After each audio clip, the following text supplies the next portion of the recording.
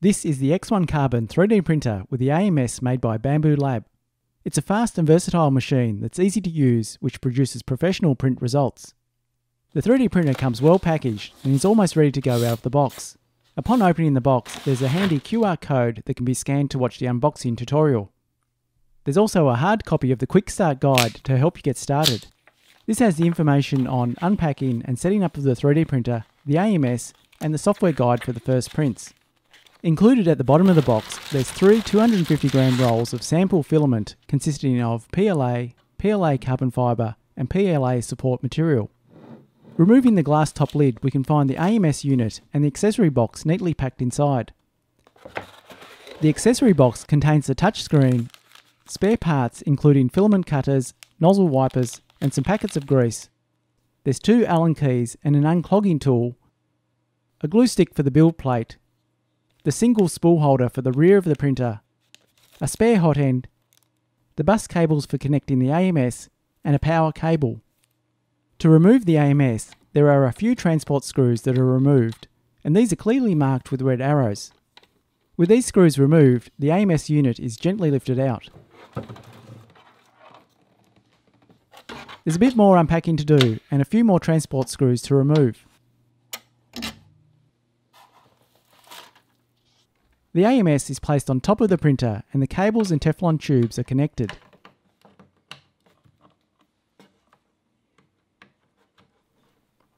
The single spool holder is installed onto the back of the printer, and this is for using individual rolls of filament that are not compatible with the AMS.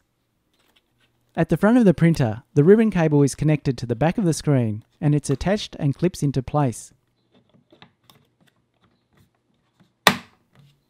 The printer is plugged in and turned on via the switch at the back and it's ready to go. Taking a look around the printer, the X1C has a clean, modern design with a solid construction built with quality materials. Making it solid, the fully enclosed printer has a welded steel internal frame with aluminium side panels.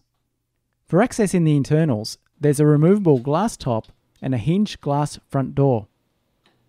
Having the enclosure is good to keep a controlled internal temperature, which is perfect for printing demanding materials like ASA, ABS or nylon. At the top of the printer there are 2 physical buttons. The left one is used to wake up the screen and the second button can be used to quickly stop a print. Moving to the front of the printer, the 5-inch colour touchscreen is adjustable to get the perfect viewing angle. The user interface is clearly displayed and the responsive screen makes it easy to navigate and control the printer. Just on the side of the display there's a micro SD card slot, and this is used for loading files manually and for recording the time-lapse footage. There's 4 GB of onboard storage, and with Bambu Studio, sliced files are directly sent to the printer over Wi-Fi or in LAN mode.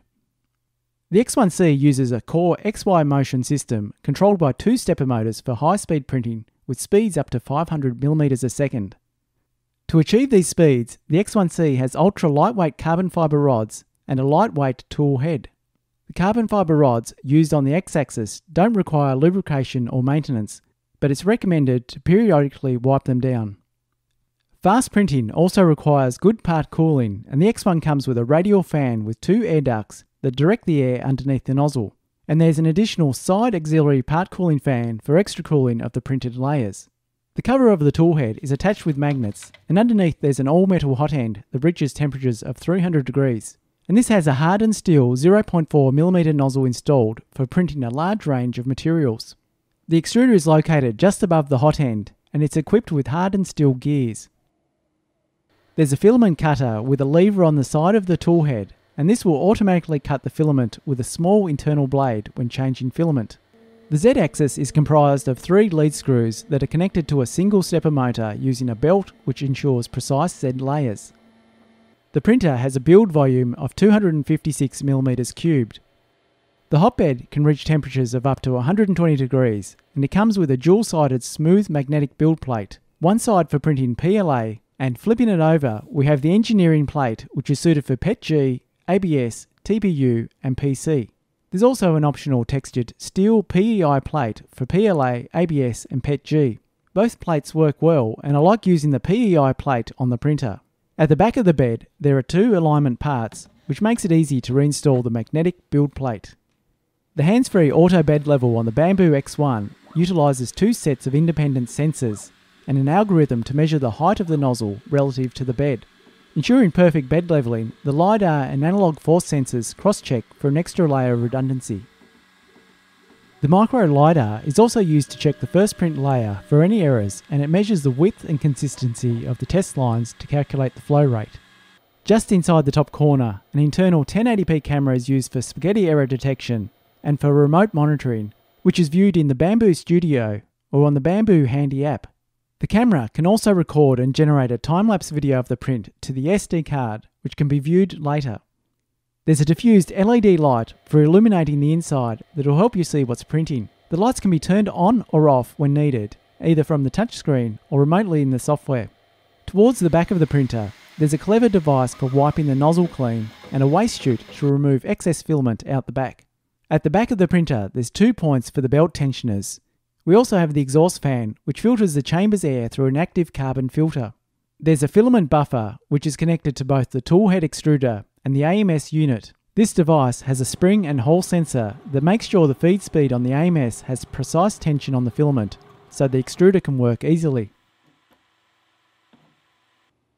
The AMS is an automatic material system which is mainly used for multicolour, multi-material printing. It holds 4 rolls of filament and is able to automatically change and select filament as needed. It also provides the filament with a second stage driving force with a brushless motor.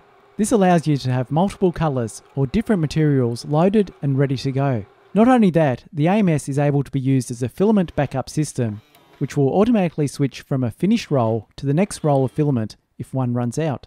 Additionally, filament is kept dry inside the AMS with 2 compartments that have vented covers for the moisture absorbing desiccant. The airtight sealed unit with a humidity sensor keeps filament dry, clean and ready to use, which makes it a perfect solution for damp or dusty environments. Spools of filament are super easy to load into the AMS, and an RFID tag on Bambu spools will auto-detect what filament is in use, and this will automatically apply the best setting for the material, which is a very clever system indeed. The AMS is not only limited to Bambu filament spools.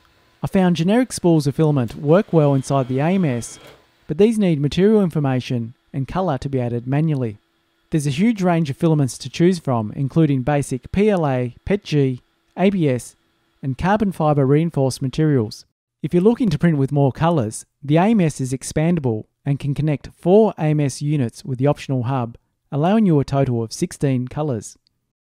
Cardboard spools and TPU are best loaded separately on the back of the spool holder, and it's recommended to load highly abrasive materials directly to the printer without using the AMS to avoid additional wear.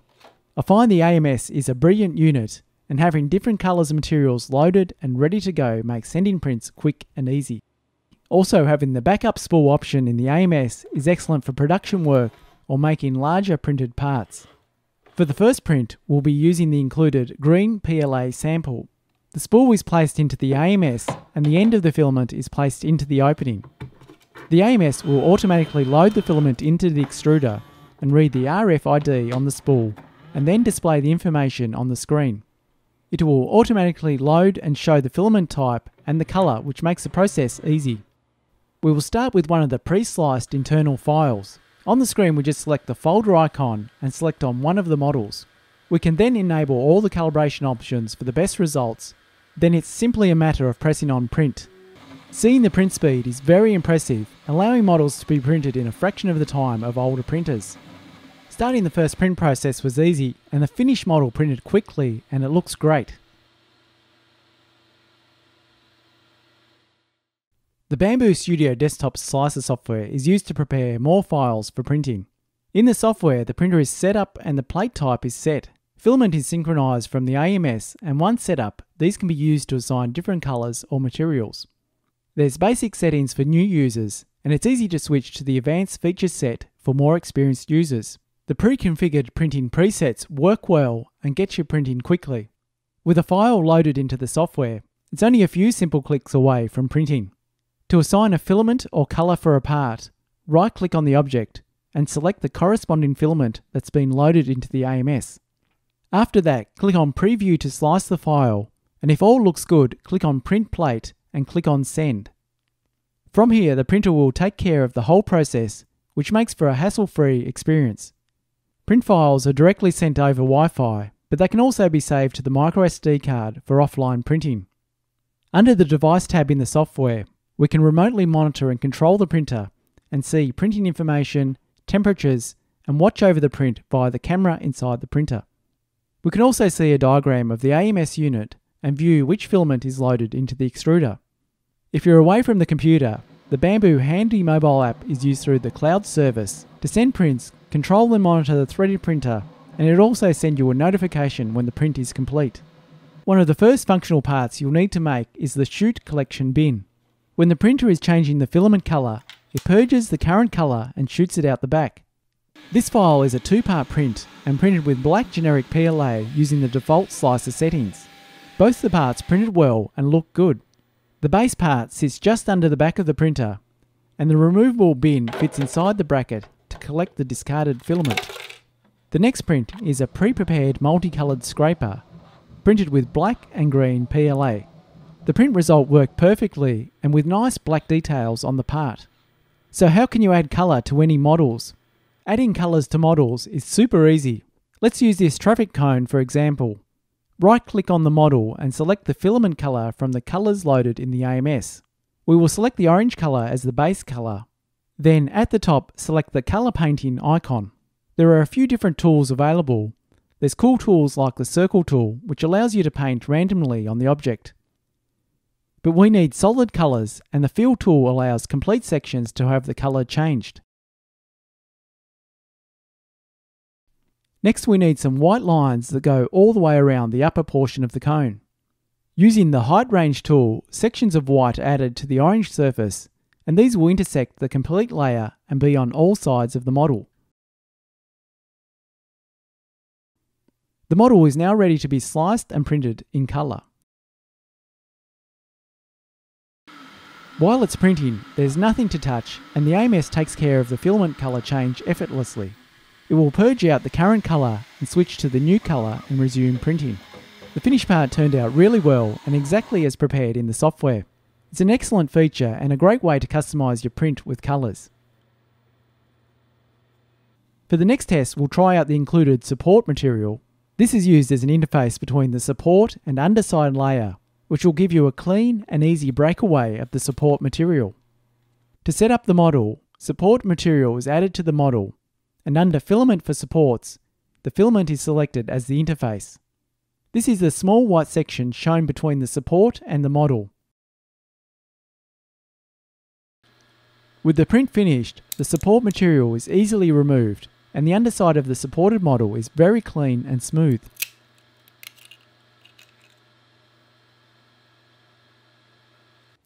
The next prints are of 3 screw-lock carabiners, and these are printed with a variety of materials. The red one is printed with PLA, which is a basic material designed for easy printing. This is one of the most common materials used in 3D printing. The black one is printed with PLA carbon fibre, which is a carbon fibre reinforced PLA that gives improved stiffness and strength. I found this material printed easily and gave a nice matte finish. The blue one is printed in PETG, which is a long-lasting and durable material, and it has excellent impact and water resistance, which is good when you need durable parts. All the finished prints have an excellent clean and detailed print quality, and the X1C handled a variety of materials with ease. The Bambu Lab X1C is a well thought out and designed 3D printer, and with the AMS it adds the ability to easily print with multiple colours and a variety of materials. It's a highly capable machine with its solid build quality that produces excellent print results. The printer is easy to set up and to operate, that anyone could use it, and it's great for small or larger prints, prototypes or production work, and with its fast printing speeds, it's a huge time saver. The X1C with the AMS is currently one of the best consumer 3D printers available on the market, and it sets the new benchmark of what a 3D printer should be. It's sure to impress new or experienced users looking for a professional 3D printer.